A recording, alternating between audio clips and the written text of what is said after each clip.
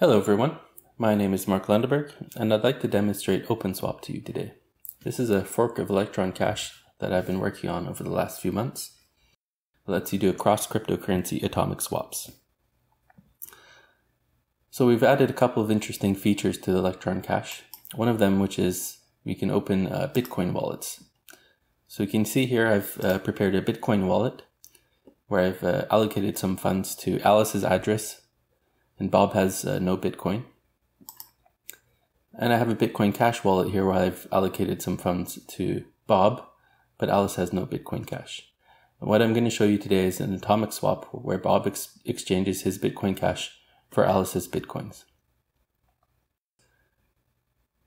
And normally, of course, this would happen with multiple wallets and multiple people and multiple computers. But just to keep it simple, I'm going to have only two wallets, one Bitcoin wallet and one Bitcoin Cash wallet. All right, for now, let's just focus on the Bitcoin Cash side. Besides the ability to open multiple cryptocurrencies, we've also added the ability to do on-chain messaging. This helps Alice and Bob negotiate their trade before they execute it as an atomic swap. And so one of the core concepts here is that each address forms an identity. So I have here Alice's and Bob's communications identities. So I'm just going to go ahead and open up Alice's here. You can see here this is Alice's address and her, more importantly, her public key. And this is Bob's address and public key. And you can see already I've exchanged a couple of messages back and forth between Alice and Bob. And behind the scenes is what's happening here is they're creating transactions on the blockchain with some op return data.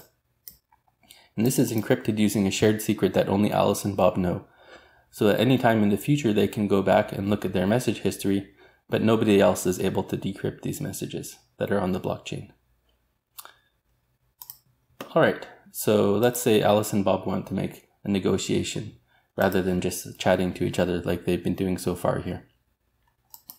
So what Alice would do is take Bob's public key, start an offer going to him, and let's say she has her Bitcoins and she wants to sell 0.002 of her Bitcoins.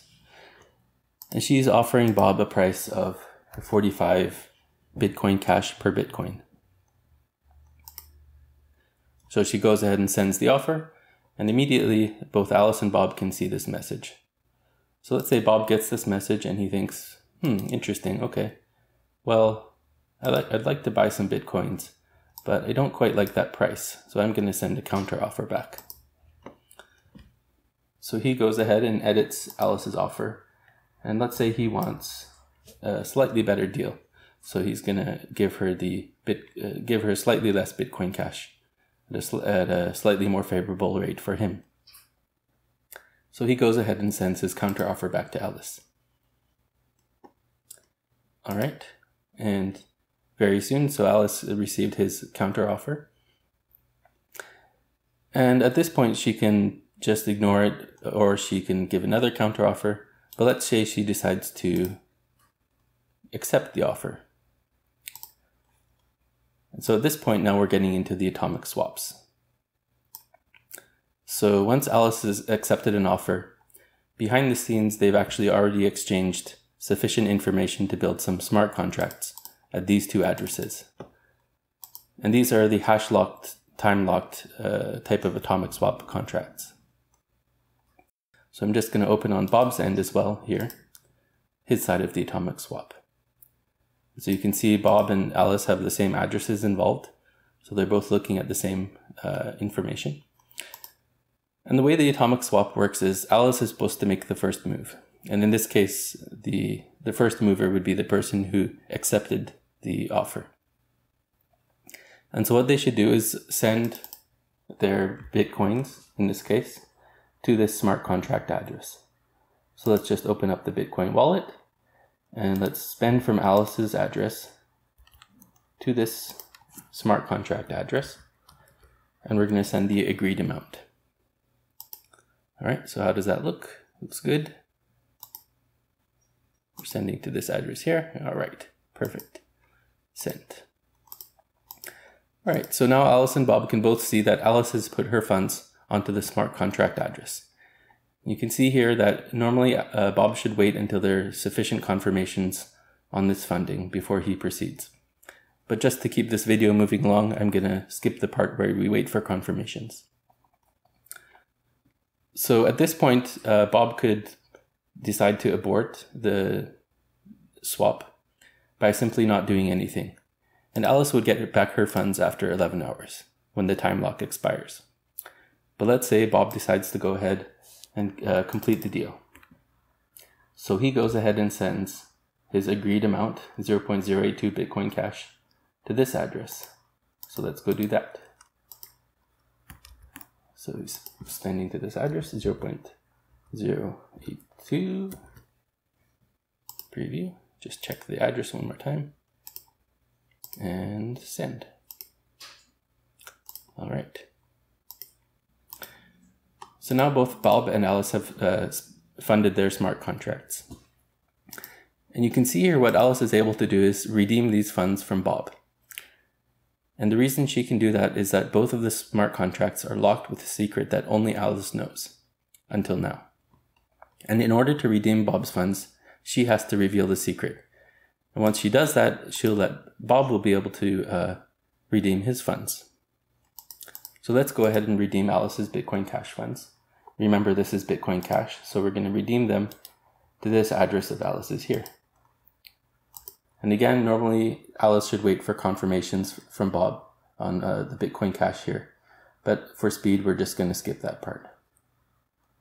She can also decide to abort. This is her final chance by just doing nothing and waiting till the refund time. So Bob would get his refund first, and then Alice would get her refund. So let's just go ahead and redeem that here. So going to Alice's address here. And that's spent. So now Alice has received her Bitcoin Cash on her address with the agreed amount minus some fees. And you can see here now Bob is able to redeem Alice's Bitcoins because when she spent this from this smart contract, she revealed that secret. So now Bob can go ahead and take his Bitcoin address and redeem these funds to that address.